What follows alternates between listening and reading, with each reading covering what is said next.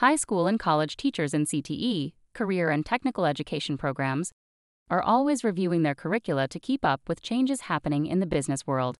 That's especially true in graphics, design, and media technologies. We've been through a lot of digital transformation in the media business.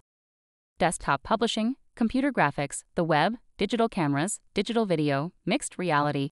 CTE teachers and their outside partners from industry and research organizations are always thinking about better ways to link schools to the world of work as work itself evolves.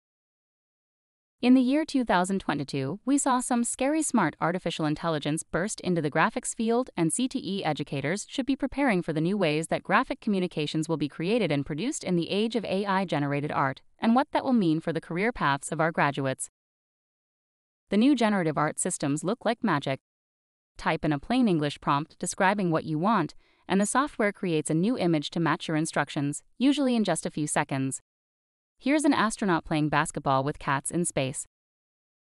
In June of 2022, we ran a professional development session in Brooklyn for CTE teachers introducing the basic concepts of generative art. At the time, the DALL-E 2 system from the OpenAI Foundation was breaking news, and we showed some interesting demos.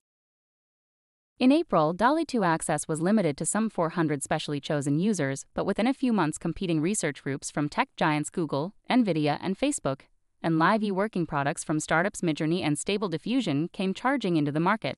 It sometimes seems a new breakthrough happens every week or so.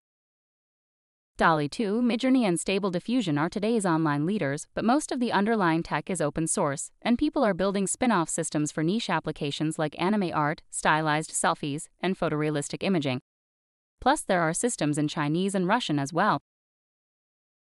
You can access some sites online for free, on some you can pay per prompt. You can even download the open source code in the Python language to your own supercharged PC, so you can generate all your art for free. Someday all art studios and CTE graphics programs will have their own PC-based generative art systems in-house. Over 15 million pioneering artists are already generating tens of millions of images with these products. And the software is evolving rapidly as people get the hang of it. Creators are sharing their images and prompts online to Reddit and Instagram, and many Discord servers. Here are some examples from Lexica.art for Stable Diffusion output. In the new discipline called prompt engineering, we're all learning what works best, how English words and phrases are linked to a dataset of hundreds of millions of images that were mostly scraped from the World Wide Web.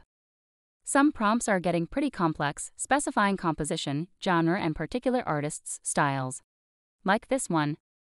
Realistic detailed face portrait of a handsome futuristic Viking warrior in alien cyberpunk armor by Alphonse Mucha, Ayami Kojima, Amano, Greg Hildebrandt, and Mark Brooks, male, masculine, Art Nouveau, cyberpunk, neo, gothic, character concept design. Some are simpler with tech specs like DSLR photo still of a jar filled with lava. Lens 8.5mm, f-stop 1.8. There are plenty of abstract questions. Is generative art real art? Does it compete with the finest works of human imagination? Is it a great teaching tool for new artists? Or is it just slick, computerized cutting and pasting of stolen work? What are the copyright and privacy issues? What are the ethical issues of making art from fragments scraped off the public internet? Still, media creation is a very practical, very competitive field. The June 2022 cover of Cosmopolitan magazine was created with DALL-E 2, and they wrote a good article about it. A painting made with Midjourney won first prize in an art competition.